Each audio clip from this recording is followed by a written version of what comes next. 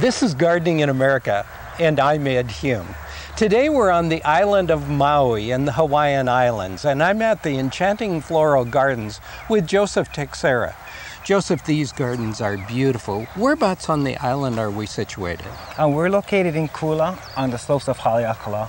Yeah, it's gorgeous. The gardens are outstanding. What are the plants behind us here? These purple flowers are akulikuli. They're from South Africa. Oh, I noticed throughout the garden that you have plants representing many countries. Yes, we do. And a lot of them are South African, aren't they? Lots of South African plants here. Okay. What other countries would be represented? We are from Brazil, Mexico, and a lot of plants from Indonesia. I noticed some that I've seen in Australia and in the South Pacific, and I guess they probably come from the countries that you've mentioned, but they're grown extensively there too. Near the entry area, Joseph, you have beautiful vines, red, gorgeous. Yeah. What are those? That's a Tahitian jade vine. A little bit further on, then you have some blue ones. Yeah, that's a blue Tahitian jade vine. So it's a same family, Yeah, but same it's just, family. Okay. And I noticed throughout the gardens, the signing is very nicely done. Yes. And you have it not only in English, but you have it in another language too? Yes, we have it in Japanese. We have a lot of Japanese visitors. They love botanical gardens and they really enjoy it here. Oh, I'm sure. Now, are the gardens privately owned, or? Yes, it's privately owned by Mr. and Mrs. Kazuo Takeda. In addition to all the flowering plants here on the grounds, you have some of the outstanding proteas, which I think are really spectacular plants. Yes, people love the protea plants a lot. That's used a lot as a cut flower too, isn't Yes, it? it's the industry here in Hawaii. Protea cut flowers, they grow very well here. They have vibrant colors in Hawaii. And the thing that I noticed also is up around one of the gazebos, you have an orange ground cover vine. What vine is that? Yeah, that's the orange trumpet vine. That's beautiful. Yeah, it's a great ground cover. Yeah, and you of course used a lot of other vines too. I noticed, for example, the mandevilla. Yeah, that's really pop. People love that plant. You know, I can grow that at home in the Pacific Northwest, but I have to bring it in during the winter. And I think that's something that's of interest to a lot of our viewers, is that many of these plants, although they're tropical plants, can be used as houseplants too. Indeed. You can bring them indoors and put them outdoors in nice weather. When's the best time to visit the gardens? Anytime is fine. The weather is usually really nice here all year round. When are you open? We're open from 9 to 5 daily. Is there an admission fee? A nominal fee. Okay. Yes. Thank you for sharing the Enchanting Floral Gardens with us. You're They're welcome. absolutely beautiful.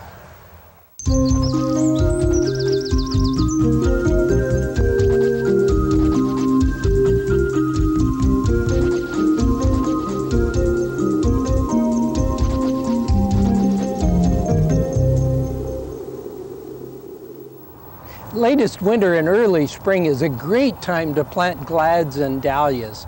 And you know, you want to select the brightest, sunniest spot in the whole garden for both of them. They do best there. Although the glads will do good in part sun and shade too.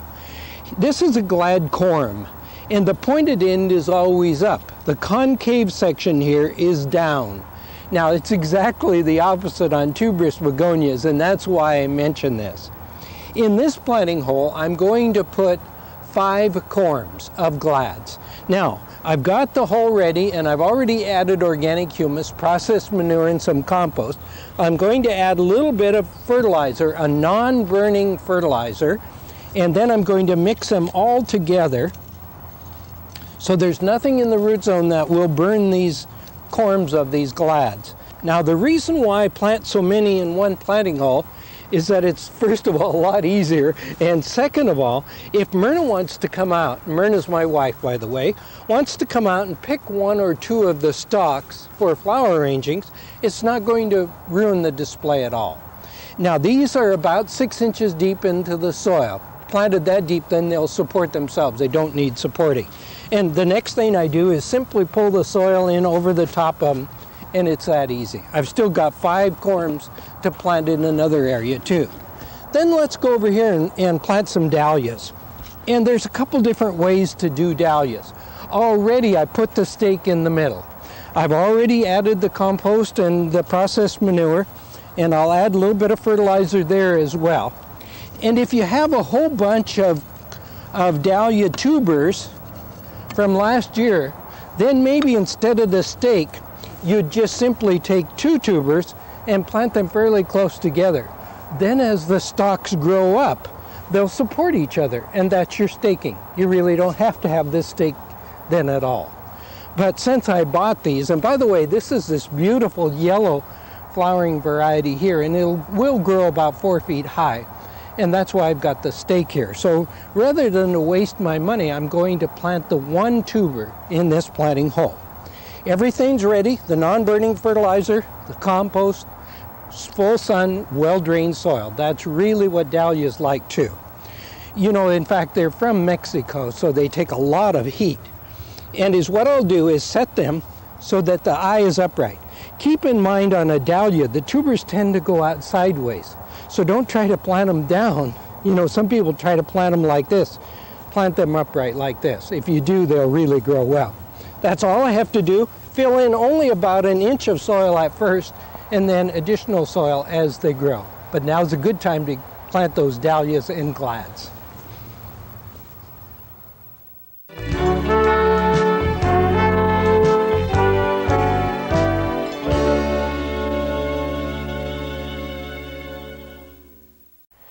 It's time to give some attention to the vegetable garden, and I've already taken a little bit of time here to add some compost humus to the garden. Notice here the soil, the old soil, is really not very good. That's why I've added the compost humus. Now I'll pull some of that in over this area too. In addition, because the soil is so poor, I'm going to add, for better drainage, a little bit of vermiculite over the area. I think that'll help provide the drainage better in this whole bed. And I'm also going to add, once again, because of the soil being quite acid, some lime. And in this case, I'm going to add dolomite lime.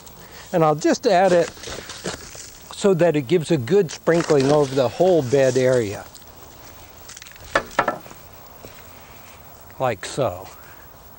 That's going to give us some magnesium and calcium at the same time. And then again, because the soil is so bad, I'm going to add some organic fertilizer over the top. And we'll really build this soil up so we can do a good job on the vegetables.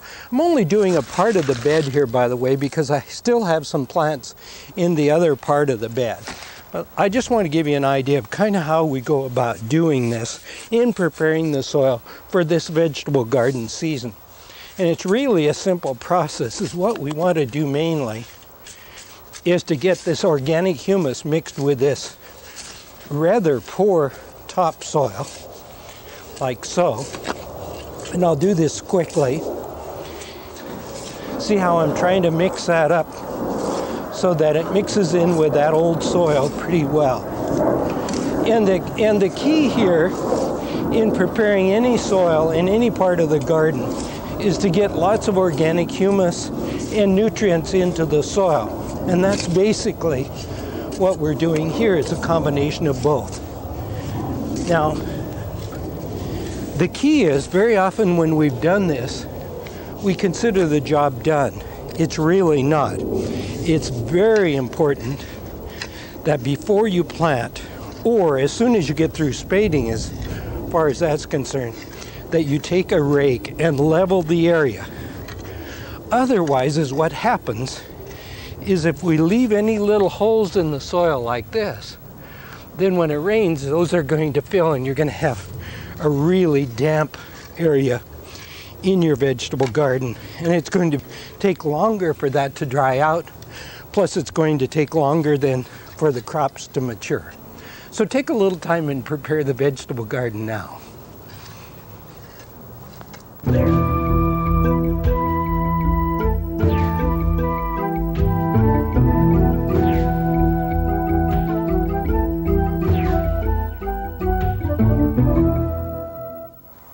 You may think it's a little early, but this is the time to get after those slugs and snails in the garden. They reproduce about 250 offsprings in a single year. So the earlier you get them, the less slugs you'll have in the garden. And this is, of course, just a wooden slug because I couldn't find one today. But it's very important where you do your slug control methods. See, the slugs are in one area and they may be affecting a totally different area. For example, this is a drainage area, so it's moist all summer. And this is the area where they nest. Even though they may be doing the damage 25 feet behind us, this is where they come from. So that's where we want to concentrate our efforts. Look for low ground cover plants, look for moist areas in the garden. That's where you'll find the slugs, and get them at the point where they're nesting. Now, here are a couple quick ideas. This is a pop bottle. And as you can see, all I've done is to cut it across the center like so. And then all you do is invert it into the bottom portion. But first, of course, is what we do is take about a teaspoon or a tablespoon. I have to set that down for a minute and grab this of slug bait and put it in the bottom here, like so. See, there's the bait. Put this in upside down. Now the bait is here to attract the slugs, and they crawl inside, and the bait at the same time is protected from the rain, and consequently once they're in there, you've got them. That's the end of them. And all you have to do is, when that gets full, is simply dump it and empty it. Okay, and because it's green, we can actually hide it back in here under the shrubs, so you really don't see it at all. Now, here's another method. This is Peter Chan, the famous Chinese gardener's favorite way of doing it. And you can do this with any one of several different types of containers. This happens to be a sour cream container, but you make these holes in the side towards the bottom of the container and make 3 or 4 of them, and I'd make them a little bit higher than that one. Again, take, about a tablespoon or a teaspoon of bait, put it in the center, and then cover it over like so. And by the way, I'd spray this green or brown depending upon where you're using it. And again, you can hide it in amongst the shrubs if you want to, but it attracts the slugs. They crawl inside, and hopefully, because it's inside, not only is it protected from the rain, but the birds and the cats and the dogs and the children won't get into it. And just to ensure, maybe put a rock or a brick on top of it. And that way you can environmentally control, relatively safely, the slugs and the snails in your garden. So, but get after them really early in the season. That's very important.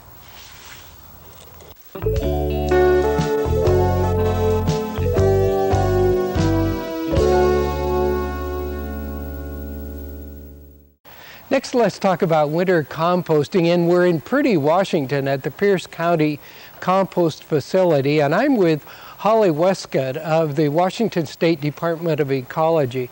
Tell me a little bit about this facility.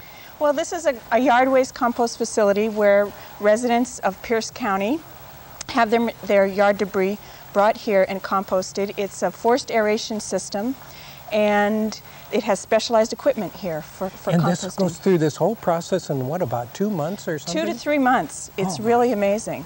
Now, behind you here is a pile of debris. Is this used actually in the compost process? This particular material goes for hog fuel for a boiler over in Tacoma. Normally, the yard debris that you think of, the leaves, the grass clippings, those kinds of things that come into this facility are mulched over at a separate facility and then brought here to do the actual active composting. Now, let's relate this to the home gardener. What, in winter composting, can a home gardener do composting at this time? Sure. There's an awful lot of activity that goes on that you don't see. Those microorganisms are still working even though the temperatures are low. Here in Washington State, we're lucky because they don't get all that low, at least on this side of the state. But there's a lot of activity that goes on. People collect things in the fall, but there's still composting going on there during the winter months. Are there any special things we should be doing in the composting process? Well, since we get a lot of rain here, it's a good idea to have those compost bins covered, since although the water that comes with the rain will displace the air, and we need to make sure that there's lots of air for those microbes, even during the cold weather, to be working. So when you cover it, what would you suggest one cover it with? Oh, some people build structures with just slanted roofs. A tarp would work over a compost bin, or if you have an enclosed kind of home composting bin, that would work too. Would you put this cover and lay it right flat, or would there be air in between? It needs to have some air space in between there because you don't want to compress the materials in the pile. Okay. Now, if you use a covering, do you need to be sure that the compost pile still gets water, or is that important? I think probably during the winter months, it's okay to just let it go. You can poke through with a fork, a garden fork, and check it. And if it looks like it's getting dried out, leave the top off. Let the rain in at it, and that would be fine. What would be some of the best things to compost at this time? Well, if there's leftover garden debris, if you didn't quite get to it in the fall and you're in an area that isn't covered with snow, all of those kinds of materials, leaves, plants from your garden, twigs, even small twigs can go in there too. Great. Thanks very much for sharing that information for us. And now you can compost in the garden.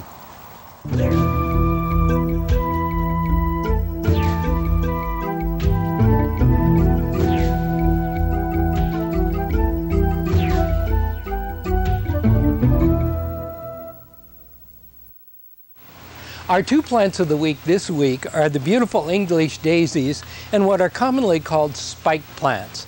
The English daisies, there's a couple varieties here. This is, for example, is the pompano, which is a very attractive double flowering English daisies.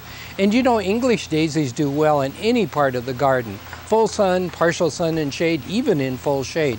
And these plants are loaded with buds, so they're going to flower for a long period of time. Now, in addition to the large double flowering pompano, there are also the smaller flowering, what are called button type English daisies. And these will grow 6 inches as well in height, and they're loaded with buds, so they're going to flower for a long period of time, and they're very durable plants. That's a button mix, in fact, say white, reds, and pinks. And then behind here are what are called the spikes, and a spike is a dracaena. These are best used in containers during the summer season with summer flowering annuals around the base of them because they add a little bit of height. In fact, by the end of the season, they'll grow probably up to maybe 3 or 4 feet in height. And they give a really interesting texture to any container planting for the deck, the patio, the lanai, any place like that. Now, this is not a plant of the week, but I also want to share a little bit with these as long as we're here. These are hebes, or commonly called veronicas. And I've got to tell you, they're a little bit on the tender side, but in my garden this year, some of the varieties flowered all winter long and are in flower right now. And we'll be talking about them later in the season. But as long as we're talking about plants of the week, boy, this is one you might want to consider adding to your garden later.